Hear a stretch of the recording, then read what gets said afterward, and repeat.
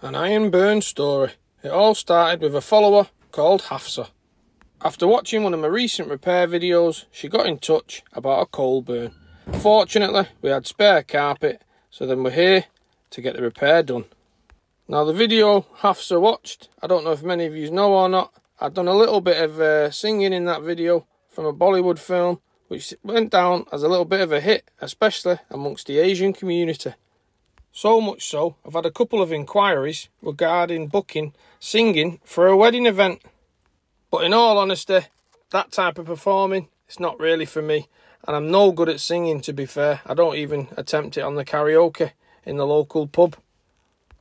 But I must say, I'm really grateful to all you followers out there who watch all my videos, recommend and share, like and comment, because it does get me extra work and I get to get out there in the big bad world.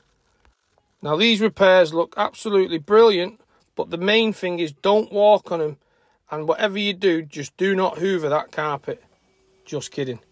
I always check that the join doesn't come out with the hoover, so we always hoover up and make sure that join is fully adhered to the underlay, and we'll just give it a little blast with the hoover.